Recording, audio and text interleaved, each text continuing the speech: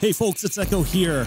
As Alpha 21 rapidly approaches, I got a little nostalgic and started looking through some of the bases that I've built over the course of Alpha 20. These come from a variety of sources, including the Totally Not Prepared server, my community servers, Twitch streams, and then a bunch that I just built in the prefab editor. This will just give you a little taste of each base, but if you're interested in a deeper dive, I've got full videos on each one of these with tours, design tips, and horde battles, and I also have these all available for download on my Patreon. And with that, let's begin my farewell to Alpha 20.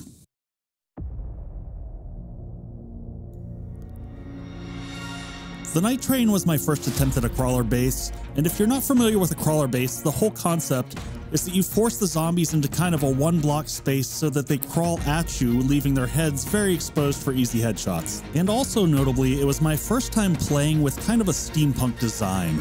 On my community server, Devil Dog had used the clay roof texture on pipes, which gives a really metallic finish on any type of rounded object. In this base, the electronics are pretty compact, so those pipes serve to hide a lot of the cable work running through the base. This base has pretty much everything you need to survive, from a crafting area to an indoor farm, tons of defenses, and the ability to repair most of the traps during Horde night.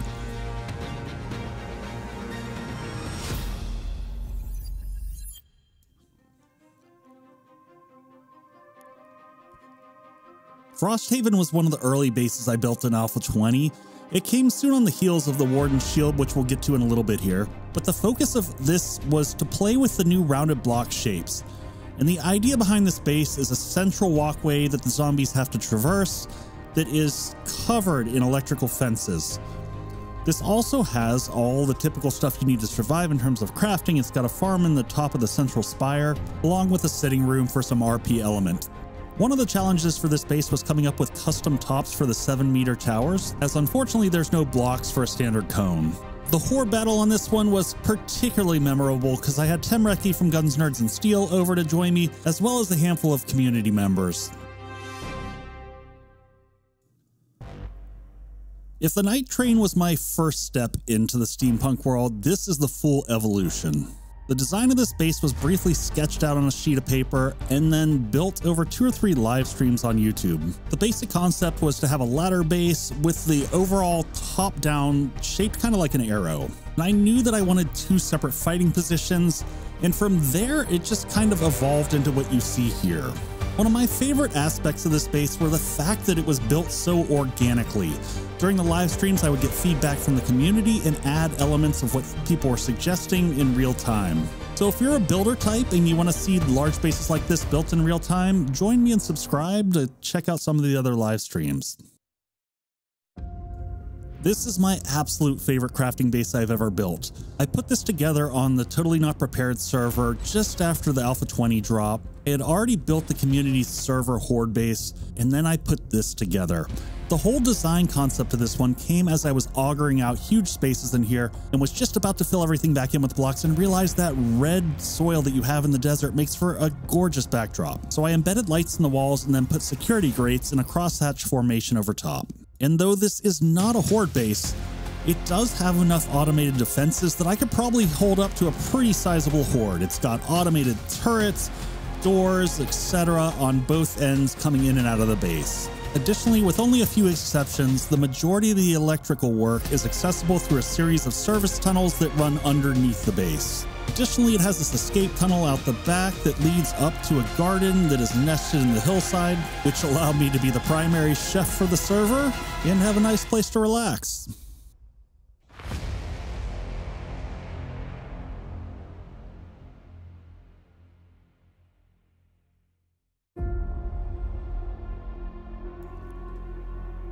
So a couple months back, I got offered the opportunity to help do some of the testing on the Twitch integration coming to Alpha 21. So this base was built over a series of Twitch streams using an experimental version on Alpha 20. Since this was designed with Twitch integration in mind, it's got some unique characteristics to it. I had to learn how to survive after the community learned how to blow up your land claim block, then spawn zombies inside your base, or force a horde night premature. Smaller in footprint to some of my other bases, this was designed to be able to quickly drive your vehicle in, drop stuff off, and then get back to the action.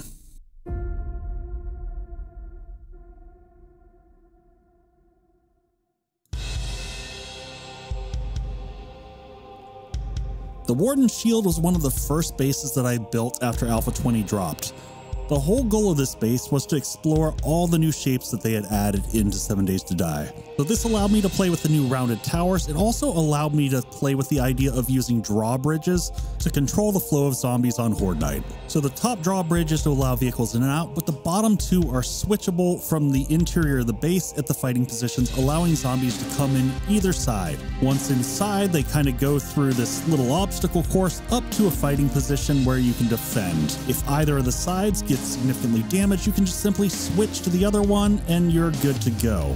This base also sports 2 or 3 different levels. This is the primary where you drive in. Below this, I've placed a study as well as made a place to keep a lot of the electronics in the base. The exterior of the base is surrounded by a moat, which was done in the prefab editor because in the real game that'd be a nightmare.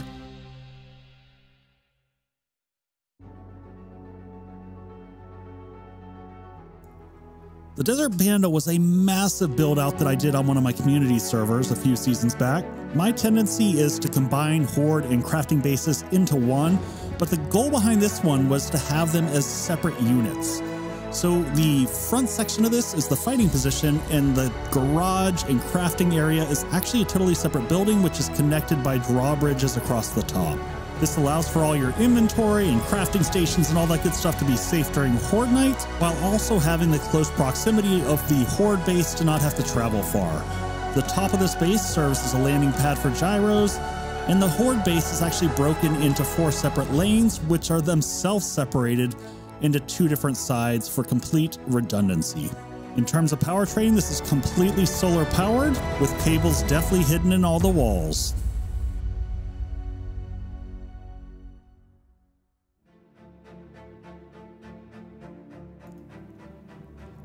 Winter's Edge was the second massive Horde base that I built on the community server. Similar to the Warden's Shield, this leverages drawbridges to be able to let the zombies in either of the lanes. Once in, the lanes converge on a single stairway up to a fighting position. The upper levels include all the community inventory, a parking garage, a pool, farm on the top with bulletproof glass above that to land gyrocopters, and a whole lot more. Ultimately, this base was an answer to a lot of YouTube comments saying that the bases and the size that I build were just not practical or reasonable outside of the prefab editor. So I leveled up, grabbed myself an auger, and farmed every last bit of material to put this thing together. Finally, this base had one of the most fun multiplayer experiences for Horde Night of any base that I've ever done.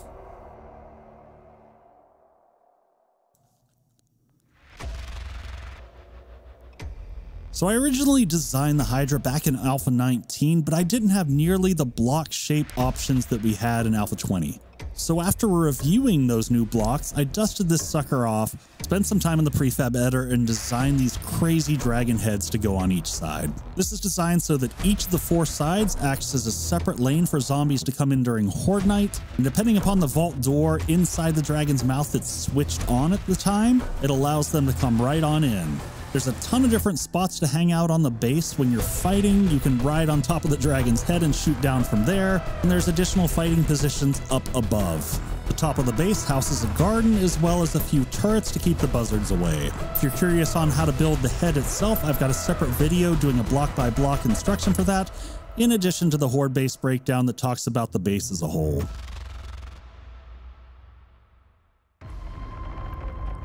Void's End will be my final base for Alpha 20. This was built over 3 live streams, with the initial concept coming from my 5x5 Glock 9 challenge. In that challenge, I had created a spiral staircase with different breakpoints where you could fall back as the Horde approaches. After I finished the first tower here, the folks on the stream said, hey, what if you connected this to a crafting base? Leaning into this, I took it as a yes and went ahead and built a second tower on the other side.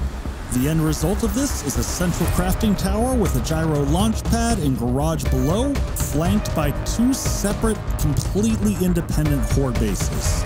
Each of those Horde bases has 2 separate fighting points and are connected to the main spire through automated drawbridges controlled by trigger plates. Void's End is the pinnacle of all my learnings in Alpha 20, and an excellent farewell. Hey folks, it's Echo here. Thanks for indulging me on that little stroll down memory lane. If you're curious about any of these bases, all the associated videos are linked below and they're available for download via my Patreon. Thanks to all the folks over here who've supported me and made it possible for me to create these bases. Take care, folks. I'll see you on the next one.